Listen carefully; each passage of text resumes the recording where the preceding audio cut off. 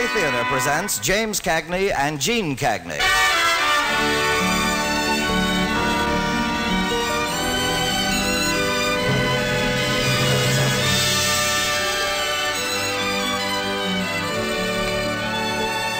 From Hollywood, the Mutual Network, in cooperation with Family Theater, presents The Redhead, starring James Cagney and Jean Cagney.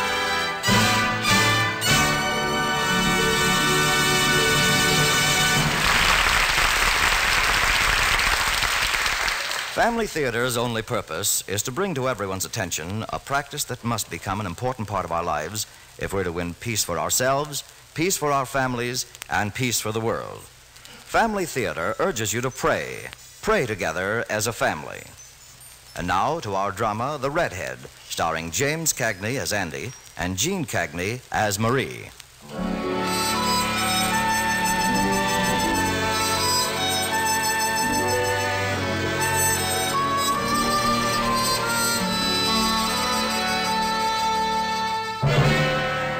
Marie Johnson's gone away from our town.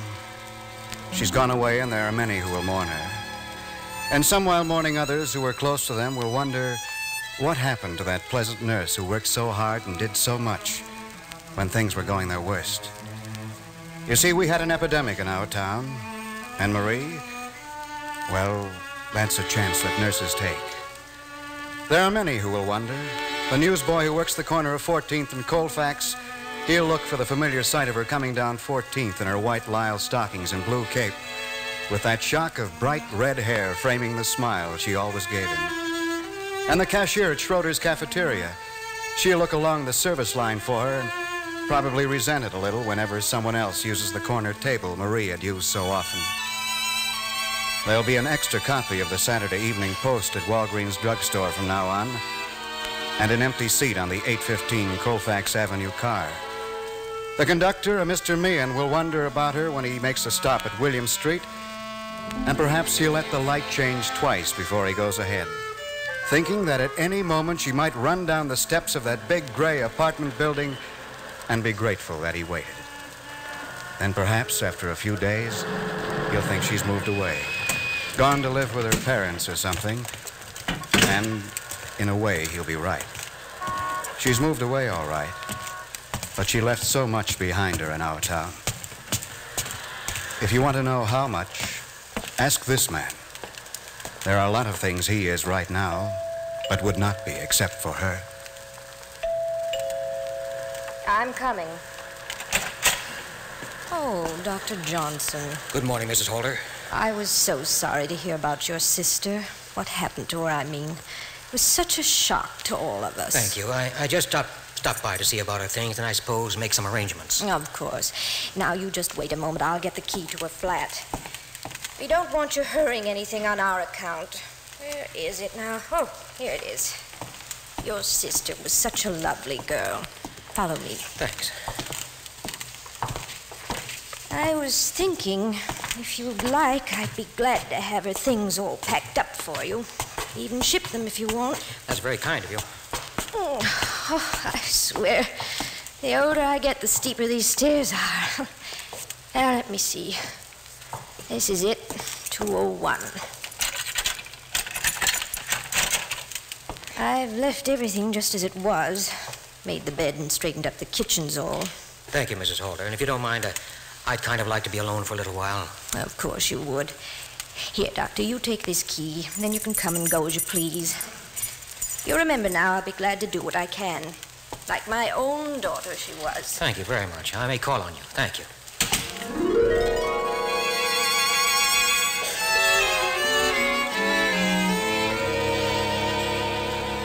It looked pretty much like it has always looked, full of little things that people use to try to make an apartment feel like home.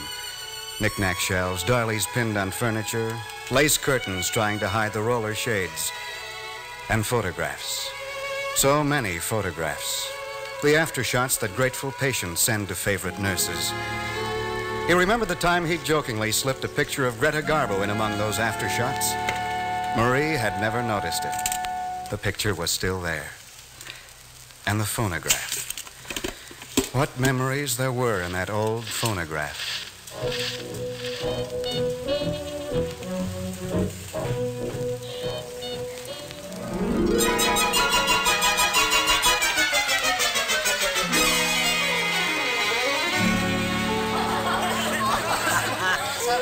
everybody. Quiet. Quiet. Now, somebody shut that thing off. I thank you. Ladies and gentlemen, I wish to propose a toast to a man who, up till today, had only one claim to fame, a beautiful sister.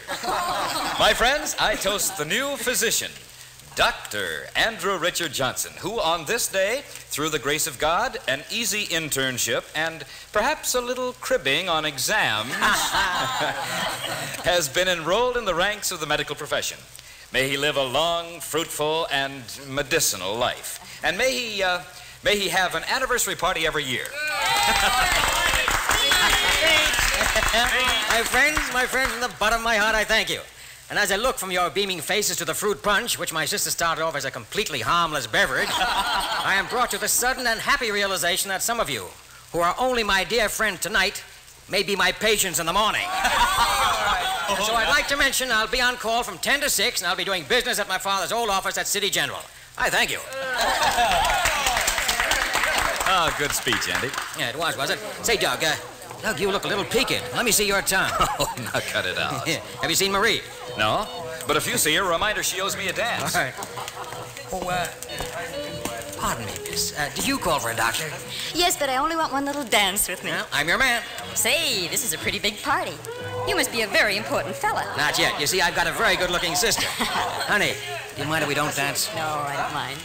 Want to talk? Yeah. Well, come on, we'll go into the kitchen. Hey, you two.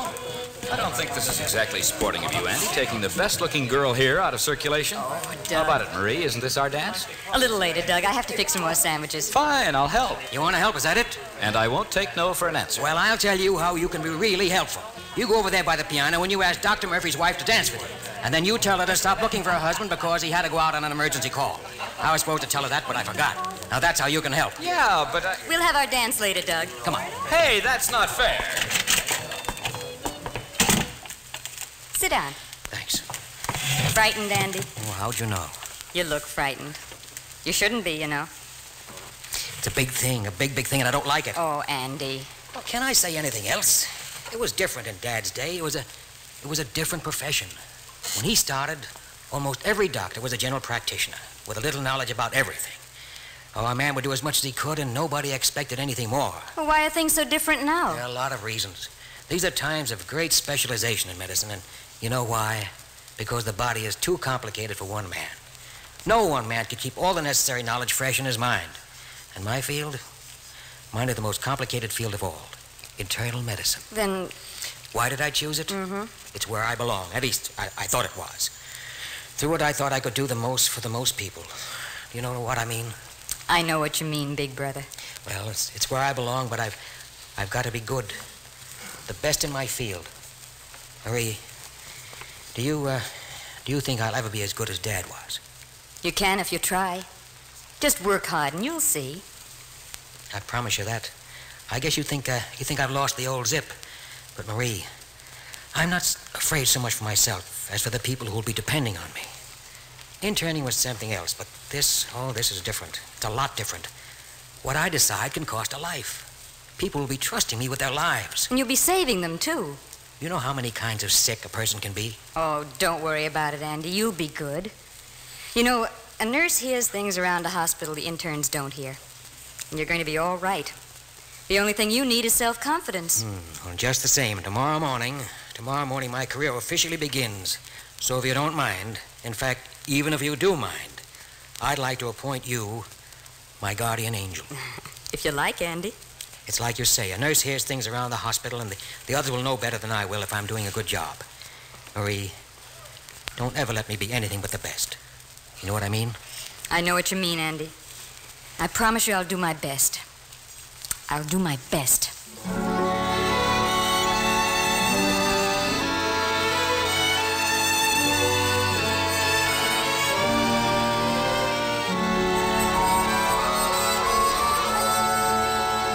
She had done her best, too. The tattered scrapbook on the end table gave proof of that. The last few pages had been put together with his press clippings exclusively. They weren't very big, only passing recognition of achievements. The scattered small clips in the beginning, cut from the various trade journals of the profession. Then after them, larger mentions, but not so many from the medical journals as from the society pages of the paper. Hey, you with the red hair. Oh, hi.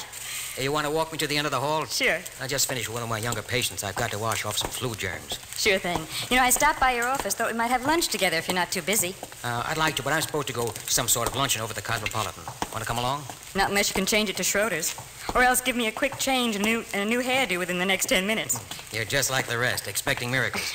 We'll make later in the week, all right? Whenever you say. Which of your children has the flu? I think his name is Johnny Leslie in 401. 401? Yeah, that's right. What about it? Well, Dr. Wallstrom's already seen him. I just delivered the lab reports to him. Do you want to look at the boy again? Look at him again? I just examined him with a simple case of influenza. He doesn't need 2 doctors. Why do you think I should see him again? Andy, the lab tests were for smallpox. They came back positive.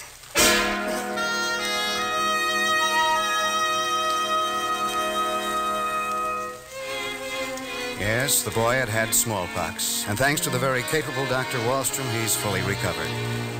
It had been quite a blow to Andy. That incident had almost stopped him right in the middle of his social climbing. Almost, but not quite. There was a picture with the last entry in Marie's scrapbook. It was captioned, Miss Alice Everett Downey, escorted by Dr. Andrew Richard Johnson, attends the opening of the opera season at Central City. A story accompanied the picture.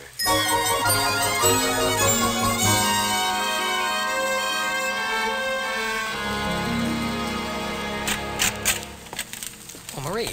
Hello, Andy. I was expecting someone else. Come on in, sit down. We're with you in a second. Where have you been keeping yourself? I've been here. You've just been busy. Andy, can that wait? This is important. Important? Important depends on where you're sitting. Take this diet I'm making out. Mrs. Angus McDougal.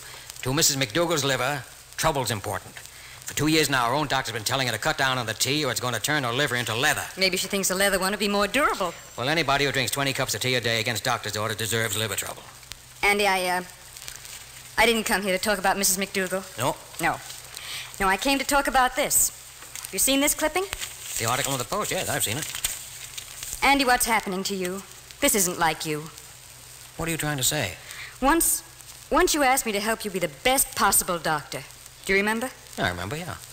Well, everybody in the hospital knows that this girl's father, Alice Everett Downey's father, is the city general's chief benefactor. He's also the head of the board of directors, so what does that mean? Well, don't you see? Look, you're ambitious, Andy, and that's a good thing, but you're going about it in the wrong way. Oh, wait a minute. Wait just a minute. I don't think I understand you. You think I'm romancing Alice to get the assistant directorship here? You think this is only a political gesture? Well, that's what they're all saying. And you believe it? Well, you couldn't be seriously interested in a woman who's been married 3 times. Please don't say that you are. Why, we're not that kind of a family. Oh, we're not. Are we? Oh, I don't know what to say. Well, come on, let's hear all the gossip. Let's hear what you and the rest of the world thinks about me. Oh, Andy. You Andy. think I'm afraid to make the decisions? You think I'm afraid to make a diagnosis because I might make a mistake that might cost a man his life? You know, you're right. Andy, I'll never be the doctor Dad was because I just don't like dealing in human life. But there are plenty who do, and they can have it. Yes, I'll admit I want the assistant directorship. I want it very much because hospital administration is the only phase of medicine I'm fit for. Oh, Andy, I'm the desk doctor, the guy who thinks for the hospital. I'll be happy to do all my operating on a scratch pad and my diagnosing in the hospital's accounting department, and the sooner, the better. Andy, But I'll tell you this, I'm not using anybody to get what I want. Not Alice or anyone else, and I don't need you or anyone else to run my life for me. Now, do you understand me? I understand. Don't worry, Andy. I won't interfere anymore.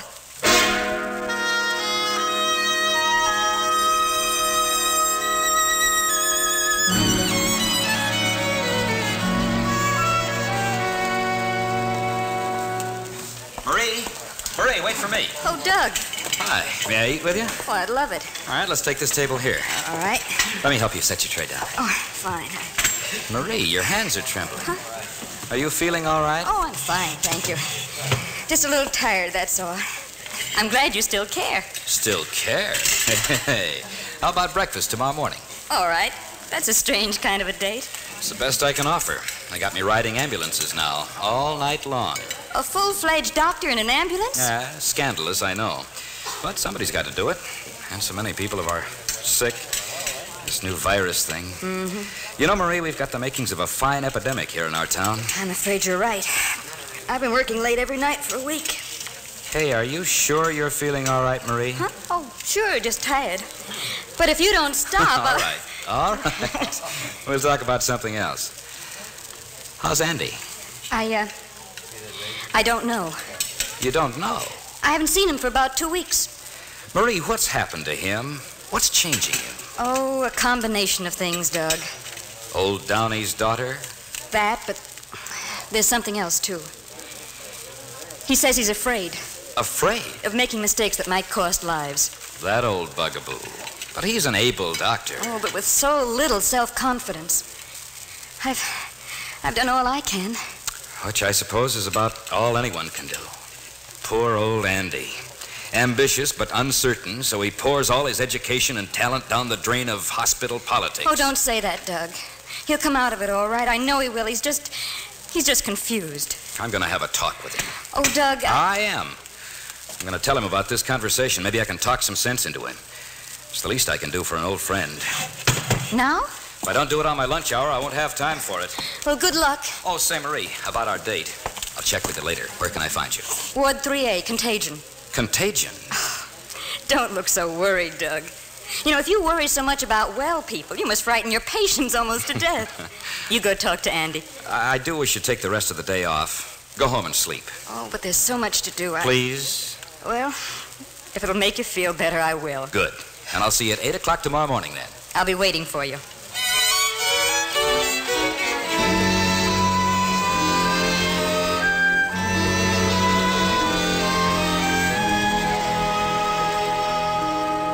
Sorry, Dr. Phil, but Dr. Johnson is out. When will he be back? It's hard to say. He left for Sun Valley early this morning. Sun Valley?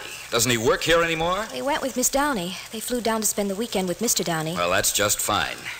Look, would you set up an appointment call for me for, say, 4 o'clock? That will give him time to get there. And you better place it now. I'm mad and I don't want to change my mind.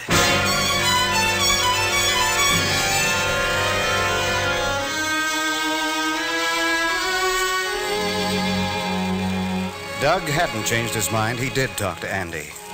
And Andy had made the kind of mistake he'd always dreaded most. A wrong decision. He had decided to stay out his weekend. The weekend the epidemic started in our town.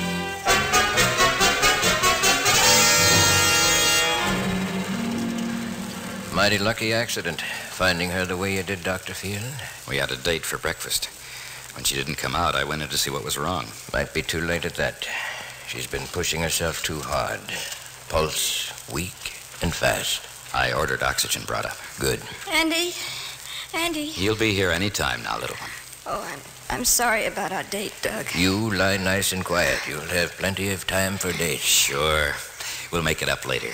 Doug, you'll send Andy in as soon as he gets here, won't you? You bet I will. You mustn't worry about him, Miss Johnson. You're a nurse. You know now that you have to have rest if you want to get well, don't you? He'll be here soon. He's probably out on a call. Out on a call? That's right. And you know it might take a long time, so you try to rest a little bit, huh? Field. Doug. No, I'm not going anywhere. We'll be just outside the door and the nurse is here. Now, Marie, try to rest a little. Come.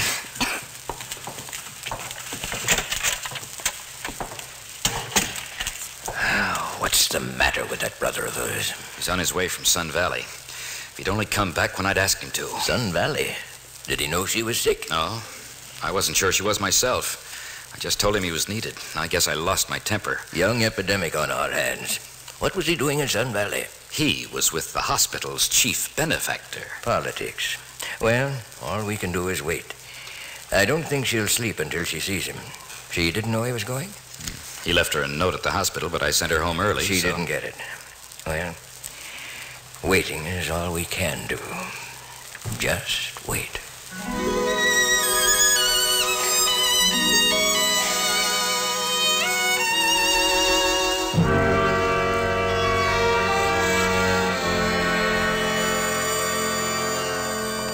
Where is she, Doug? I came as fast as I could. Yeah, I know. Quiet. Johnson, you'd better go right in. Marie, your brother is here? Andy, Right here, little sister. you're not mad at me anymore. Oh, no, I'm not mad at you. I didn't mean to hurt you. Please believe me. Hold my hand. Of course. Marie, maybe if I'd been here at the hospital where I belong, maybe I could have seen this thing coming. This wouldn't have... I'll be all right, Andy. Don't worry about me. We'll both be all right. I should have listened to you, baby. I got off on a tangent. Lost my profession somewhere along the line. Well, we'll fix that just as soon as you get well. Don't worry about it, Andy. You're good. Every bit as good as Dad was. A nurse hears things around the hospital that interns don't hear. She's in delirium. You're going to be all right, Andy. The only thing you need is self-confidence. But just the same, will you go on being my guardian angel? If you like, Andy. And Marie, don't ever let me be anything but the best. You know what I mean? I know what you mean, Andy. I promise you I'll do my best. I'll do my best. You'll be the finest guardian angel. Marie? She's asleep. Yes, she's asleep. I'm going to miss that red-headed nurse.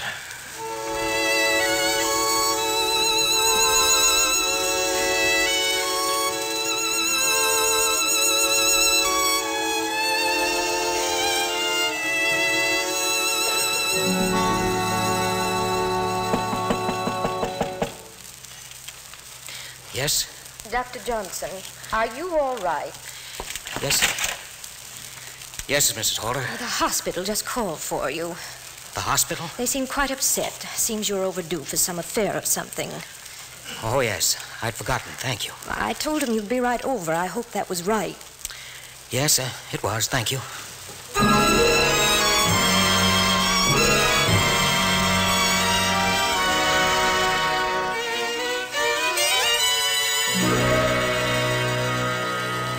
And now, it gives me great pleasure to introduce another man to be honored today, a young man we've been fortunate enough to have in our midst since the beginning of his career. I am sure this will be quite a surprise to him. Ladies and gentlemen, the new Assistant Director of City General Hospital, the youngest man ever to hold the post, Dr. Andrew Richard Johnson. Mr. Brogan, members of the board, doctors, ladies and gentlemen, this is really no surprise at all. In fact, I've even had time to prepare a speech. Here it is. But if you don't mind, in fact, even if you do mind, I'm not going to read it. I've worked for this post for a long time. I've wasted most of my professional life working toward it. But now I cannot accept the post. It's a worthy position, but it's not for me. You see, I made a promise to someone that I'd try all of my life to be a good doctor. I've got to keep that promise. As Assistant Director of City General Hospital, I would be an executive. My job would be to try to save money for the taxpayers and the benefactors. But the promise was that I'd try to save lives. I thank you for this honor, though. From the bottom of my heart, I thank you. Good speech, Andy. And just for an instant, Andrew Johnson thought he saw someone he knew far back in the crowd. So far back, he only saw the top of her, a spot of red. Then she was gone. That's really not so strange, though. A newsboy and a streetcar conductor both had the same experience that afternoon, but they, too, were far away. The conductor, a Mr. Meehan, smiled to himself and thought how nice it was. She really hadn't moved away at all.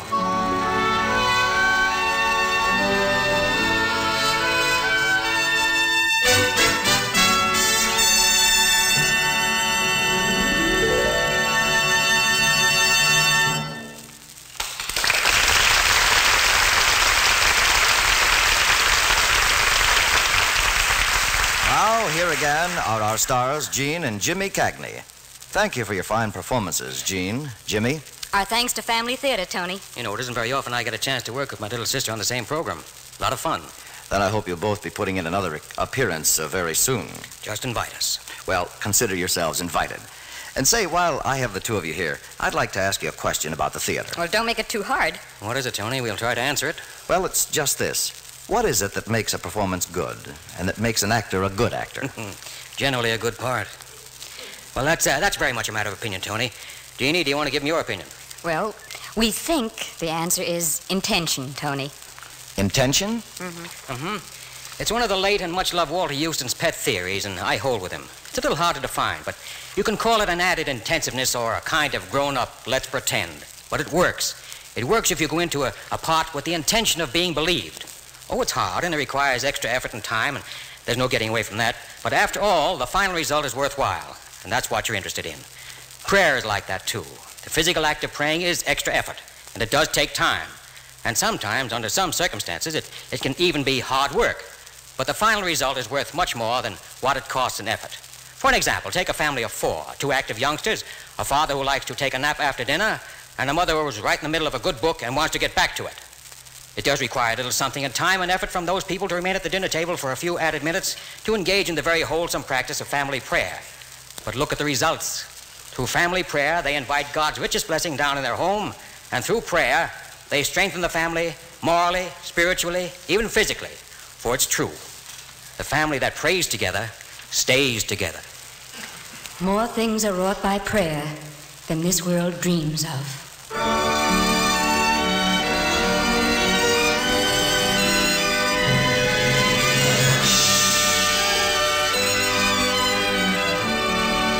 From Hollywood, Family Theater has brought you The Redhead, starring James Cagney and Gene Cagney. Others in our cast were John Stevenson, Howard Culver, Pat McGeehan, and Gene Bates. The script was written by Robert Hugh O'Sullivan, with music composed and conducted by Harry Zimmerman, and was directed for Family Theater by Joseph F. Mansfield. This series of Family Theater broadcasts is made possible by the thousands of you who feel the need for this type of program, by the Mutual Network, which has responded to this need, and by the hundreds of stars of stage, screen, and radio who give so unselfishly of their time and talent to appear on our Family Theater stage. To them and to you, our humble thanks. This is Tony Lofrano expressing the wish of Family Theater that the blessing of God may be upon you and your home, and inviting you to join us next week when Family Theater will present The Promise, starring Elizabeth Scott, John Payne, and Bonita Granville. Join us, won't you?